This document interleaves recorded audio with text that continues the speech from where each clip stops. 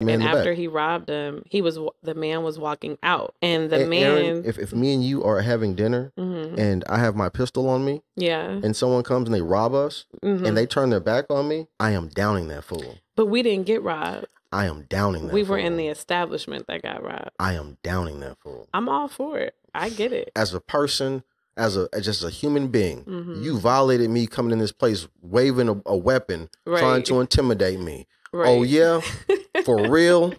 All right. Invading on my peace. Yeah. I think like this is objective reality. When you use any type of force to intimidate me, you can't tell me how much force I'm finna use against you. And I'm finna use all the force that God has given me to come and get your ass. I promise.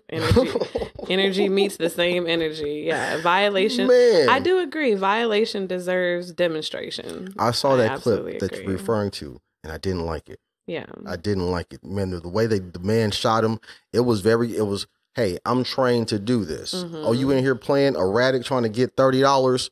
All right, you just died for $30. He took advantage of a free kill. Yeah. Look, I do not think that people should be running around murdering folks. I don't think that at all. That's not what I'm saying. For sure. All I'm saying is I also don't think that people should be running around waving guns, pretending to rob places. Right. It wasn't even a real gun. Right. Or walking up and smacking people just because you feel like you can. I understand it completely. I just feel like I know the type of power that I have. And when you have a certain power, there's a responsibility. And if you know you're stronger than this individual, even though she is violating, there's a million other things you could have did. And there's a million other things that she could have done. Absolutely. Mutual combat, I believe. If you strike me, that was a bad idea. It's not fair. It's not fair, the game that you have to play, not only as a Black person, but then as a Black man. Like, unfortunately, in that situation, he's going to be the one getting the grunt of that responsibility. And it sucks that you have to educate these people on the type of unfair game that they have to play in. Domestic violence is a big issue. And it's not highly discussed. The statistics, they vary because not everyone talks about being assaulted in a relationship. Right. The rules that we play by, these unspoken gender rules where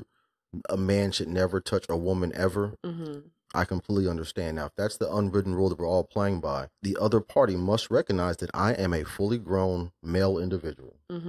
Please act accordingly. And so, like, I've been wrestling with this. When you have power over another person, when you're stronger than another person, it is your responsibility for me not to cause you any harm. Right. Because I'm in a powerful position. Now, for women right now specifically, if you understand that I have to restrain myself physically, the moment you use any type of combative or argumentative language, I'm disassociated. I disconnect instantly. Yeah. Because I can't fight back. Yeah, don't rattle my feathers. That's the ultimate disrespect. When you know that in reality, you should not be engaging in combative shit. No type of combat at all. Yeah. You shouldn't be arguing with me. You shouldn't be screaming at me. You shouldn't be da da da da da. Yeah. If we're out and you saw a man talking to me like that, you would expect me to handle my situation. Like, why are you letting that man talk to you like that? Right. Do something. But then in a romantic relationship, a woman tries to dominate a man and emasculate him, and that's very right. That's a dangerous game.